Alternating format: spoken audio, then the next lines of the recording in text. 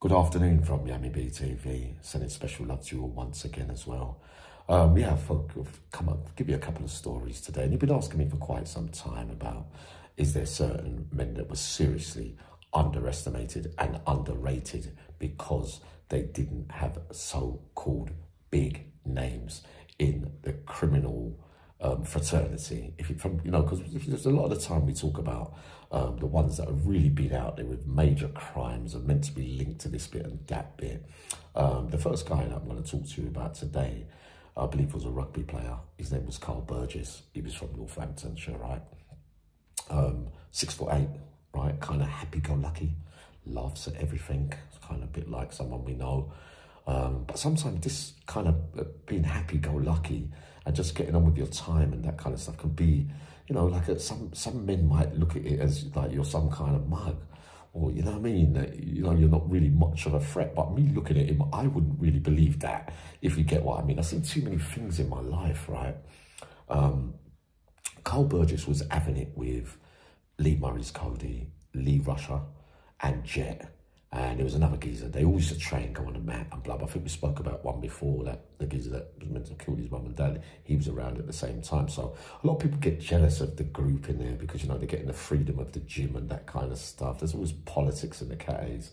But you could be mistaken for people that are happy-go-lucky. And this geezer called Gunter, right?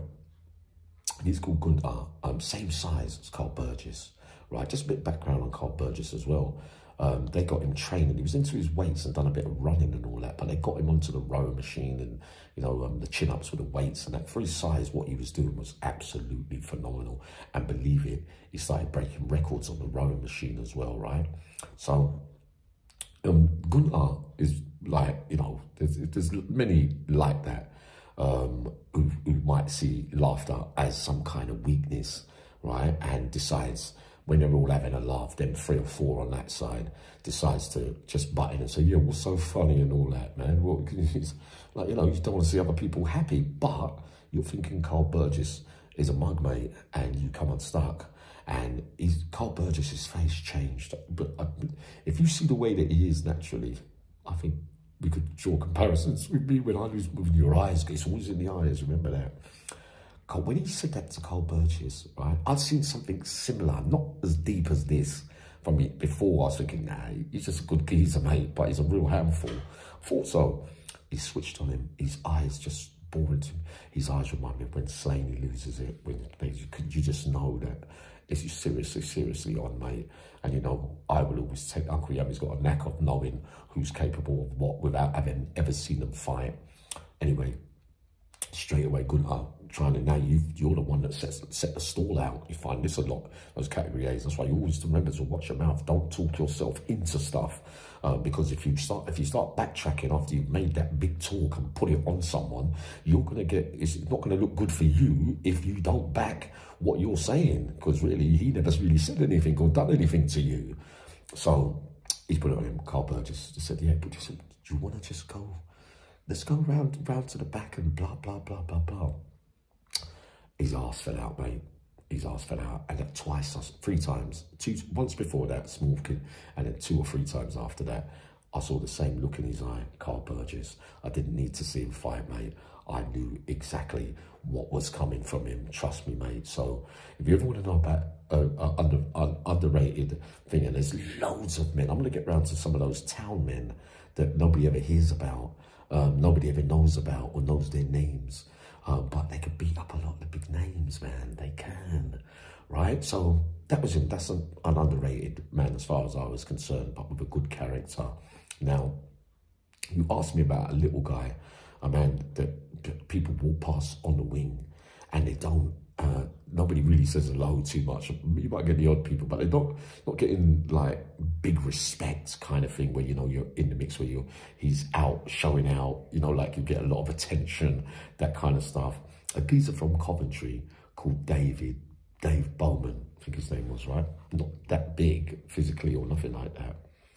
But again, got tested one of those days and he completely annihilated a well-known face as well, right? And these are the things, again, that one people fall into and make this fatal mistake of underestimating smaller geezers. Now, it's done him over. Meant to have literally stabbed him up as well, and it's happened 2 or 3 or 4 times. Do you know the dynamics on the wing after that?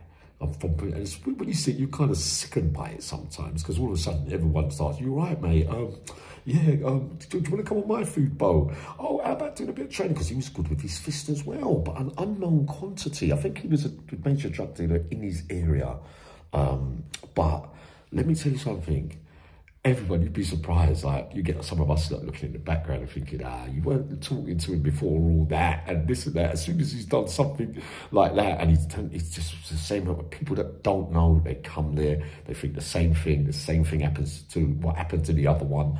But all of a sudden he gets the glory and gets the limelight and gets absolute respect, but never ever had any ego like Carl Burgess. You see what I mean? It always serves you well, man. Many an underdog and underestimated man come out most of the time and cause shockwaves through everything. Now, the Thomas Mullins, right? The Irish boxer that I told you about once up here. Right now, he's a real serious handful. I'll put him up against absolutely anyone. Now, you asked me about him and Tony Argent. Right, they were joined at the hip. They were on the same mental wavelength. One morning, they were down by the stairs sparring, right?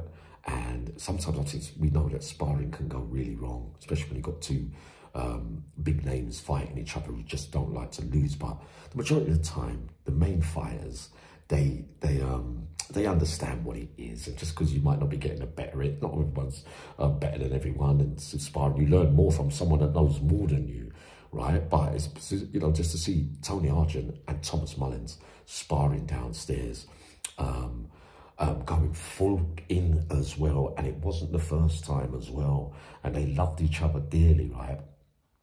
So you lot asked me that question, 2 of you, the other day.